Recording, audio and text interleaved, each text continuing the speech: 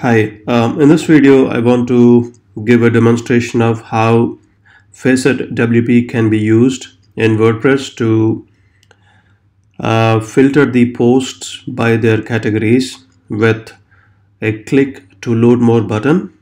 We're going to use Genesis in this particular tutorial.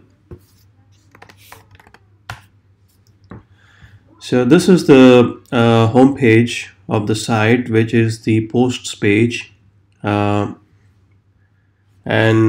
at the top you can see that the filters are appearing, which shows the categories: breakfast, dinner and lunch, and the posts are set to show the image. So if a post has a featured image, that is going to appear. If not, a placeholder image, and below the image is the title of the post, and it is going to show 6 posts in this case, and this can be changed by going to settings and reading in WordPress. Below the first set of posts is a load more button, which when you click brings the next set of posts, and clicking on load more continues to do so.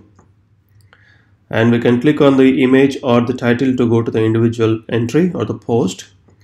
So if we click on breakfast, it's gonna filter and show only the posts that belong to that category.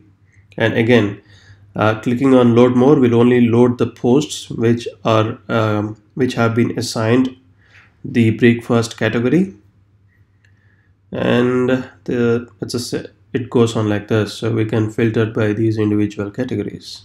And clicking on all will show the posts from all the categories. Alright, so in the tutorial I'm going to provide step-by-step details as to how this can be set up using FacetWP. Thank you. Bye.